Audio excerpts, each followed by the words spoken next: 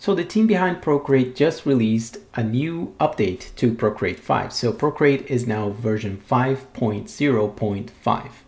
In this video, we're going to take a quick look on what has changed, what are some of the new improvements, and apparently you now get more layers if you do have the latest iPad model. My name is Leo and you're watching Ghost Paper, so now let's get to it. All right. Looking here at the App Store, it does say that, update 5.0.5, and what are the changes with this latest update from Procreate? You now have a charming new option to export HEVC animations. What does that actually mean? So HEVC is a codec, also known as the H.265. And the 265, if you're familiar with the codec H.264, it's a very friendly, compatible kind of QuickTime format. So the HEVC, it's kind of like the big brother or the next step when it comes to H.264. And apparently it does create a smaller file with a really good picture quality. So the only thing here to be mindful here, guys, is that the H.265 codec is actually not as friendly at the moment because it's something that is quite new, still kind of coming out. So if you want something a little bit more compatible, you can still go with the H.264, which you can also find once you go into Procreate here. And you, I believe you have to click on a new file. Let's go create a custom canvas. And when you go into, I believe, the time-lapse settings, you can choose here. As you can see, you can have the HEVC.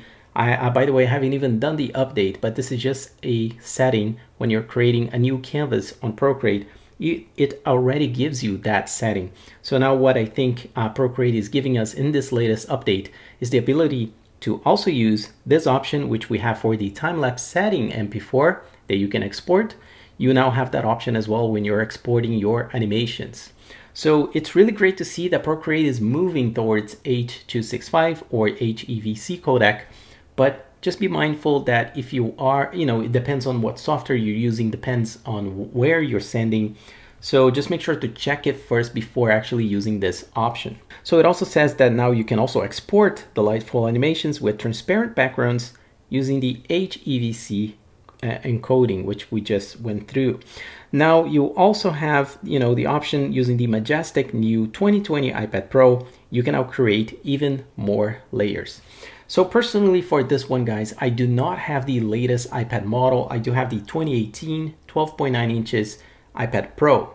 But thanks to Rebecca Mills on a tweet that actually Jeremy Vogel posted about the update on Procreate, she actually posted a reply where she did some comparisons using two print format sizes, the A4 and the A3. Apparently for the A3 print format size for the A3 canvas, before we used to get about 26 layers at 300 dpi, and now we get with the latest update and the latest iPad Pro model, we get about 34 layers with that same canvas at 300 dpi.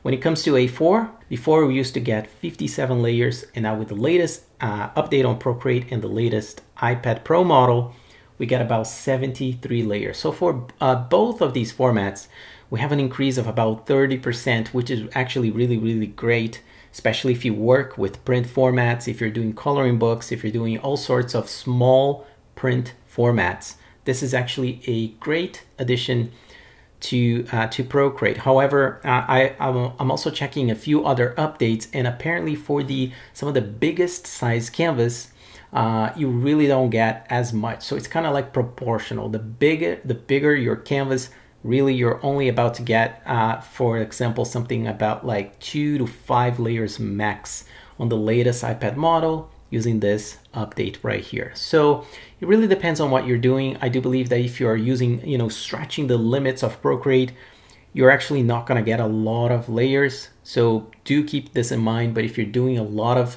smaller print formats, and A3 is really not that small, but it's still considered rather small depending on what you're thinking. If you're comparing to a really big poster or a really big banner, and depending on the banner, Procreate won't even be able to handle that. But just keep that in mind.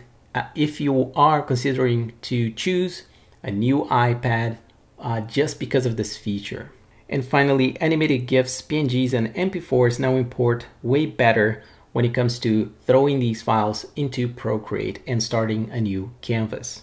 So all in all, these are really great additions. I'm going to hit update right here and update my Procreate as well, and give it a try, give it a spin here on some of these features. Once again, I won't be able to test the new or the expanded layer limit, but you know, maybe in the near future, I can think about getting a new iPad if that comes to a necessity. I really think that, you know, what the reason why I like to make these videos, even though sometimes they could just be about quick news, is that you really have to think about your productivity and the work that you do, if that's really necessary to go that far, you know, get the latest iPad model with the highest price, or if you can afford something cheaper to just kind of get started. So I believe that kind of covers for the updates, guys. I just wanted to make this quick video in case you haven't updated just yet your Procreate. Go right ahead into the App Store and start your update. So that's it for this video, guys. Hope you guys enjoyed, and if you did, a like would be super appreciated, as well as make sure to hit the subscribe button and the bell notification icon so you don't miss any of these tips and tricks, reviews, speed paint videos, and updates on Procreate. Now on the right side of the screen right here, there's more content for you to watch on Procreate. There's my latest upload and also a video that YouTube is recommending you to watch in order to expand your skills. Thank you so much for watching, and I'll see you on the next one. Ciao.